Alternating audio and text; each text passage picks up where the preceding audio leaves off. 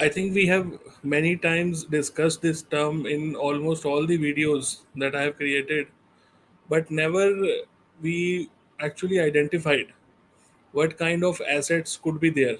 Okay, there was no definite checklist that we ever produced on this channel. So that's why just wanted to let you know how to create asset checklist for your organization, guys.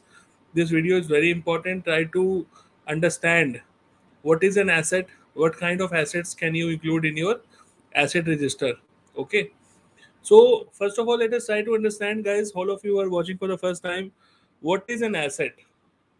An asset is something that needs to be protected. It is of value to the organization.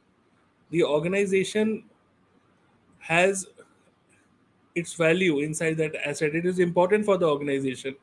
So three different categories mainly are categorized whenever we talk about asset, and these are very familiar terms. You must be familiar, all of those who already have experience in the IT industry. It's PPT, people, process, and technology. These three are the main segregations under which all the assets are registered. So here also you see in the checklist that I have provided, there are people, there are software, there is technology related things. Okay, people, process, and technology, guys. These are the three fundamental categories for defining assets. But under that, you can have different categories altogether. Okay, you can have, for example, under technology, you can have computer equipment, electronic equipment. Okay, under technology, you can have applications, systems, databases, physical equipment. Everything can be there under technology, and similarly, databases also, everything.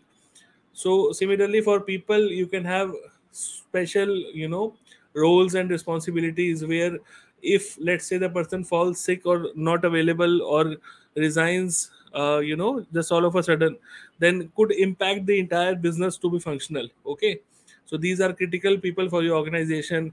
After that, you have processes, you have documents, you have contracts, you have agreements, you have policies, you have different types of procedures which are there. If I talk about process, okay, apart from that, location is also an asset. Your building is an asset.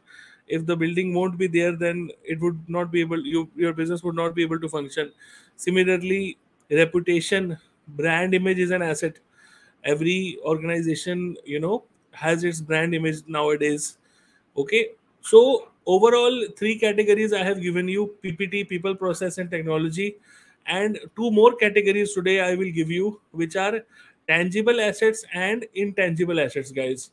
Tangible assets are some assets that you can touch and feel, and intangible assets are those where you have, you cannot touch them physically. For example, reputation, brand image, these are intangible assets.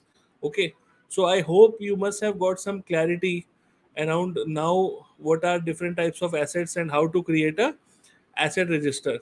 Many people have asked me about different assets and how to accumulate them into one single asset register. So I think now you will have a better understanding. Still, if you have any further questions, you can ask in the comment section. Thank you so much for watching. Take care.